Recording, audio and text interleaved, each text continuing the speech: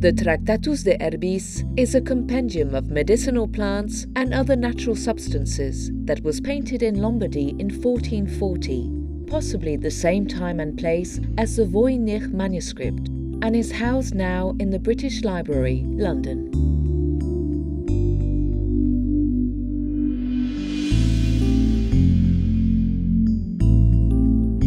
The progress made in medicine and therapeutics in medieval Europe was based on contributions from many different cultures. Treatises on medicinal substances featured alphabetical classifications of vegetables, minerals, animals, and other items,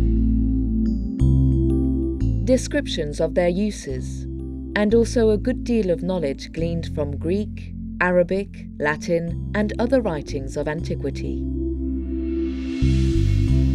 The Tractatus de Herbis is a singular book, written not only to convey knowledge, but also to avoid confusion. It summarizes the different names for plants and other medicinal substances, in many different languages and cultures familiar with this medicinal knowledge. The methodology simply involved depicting each plant, sometimes accurately and in detail, and sometimes sketchily or in 2 dimensions, but always aiming to make it easy to recognize. Each picture was accompanied by a legend, giving the plant's name in different languages.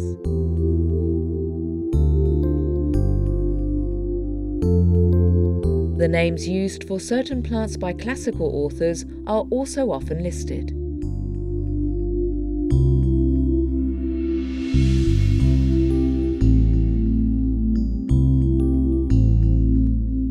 This simple layout enabled the book to be consulted by readers of any origin, education, or language. The outcome is undoubtedly a universal manuscript, whose only text are the legends alongside the illustrations. A very useful book for readers of any background.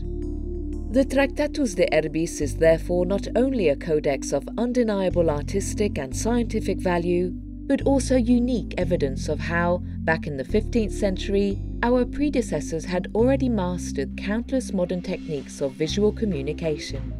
A picture is worth 1,000 words.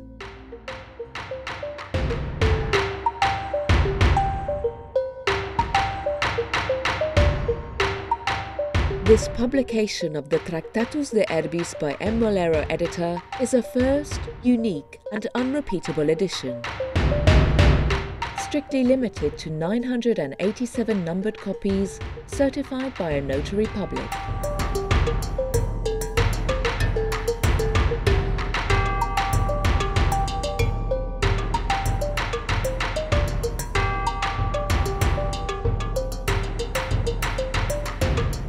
This edition resembles the original manuscript to such an extent that it could be described as a clone.